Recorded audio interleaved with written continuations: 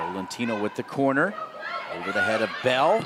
Sent back across and in! It's Pinto again, but the flag is up, so they'll wave it off. Pinto hoping to score the first one again, but she was in an offside position.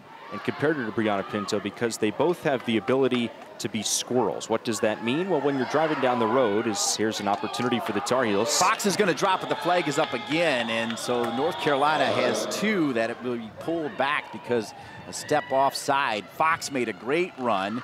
Patience for the Tar Heels. Della Peruta sent across and headed out by the Hokies. Top of the 18, kept alive by Meza. There's Pinto, and this one will count. Pinto has scored again. It's 1-0 North Carolina.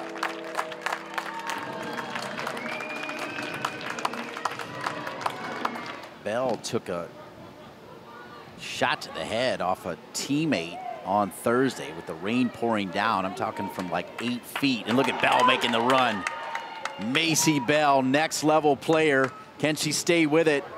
Macy Bell does stay with it and earns a corner kick. That's your center back right there, Macy Bell, one of the best in the country with great footwork.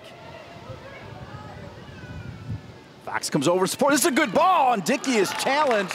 Phenomenal ball, a little breakdown right there, and trying to take advantage of the opportunity was Emily Gray, but Dickey with the save. And the North Carolina Tar Heels remain undefeated at this incredible Dorrance Field. They've never lost or tied. They get a 1-0 win over Virginia Tech.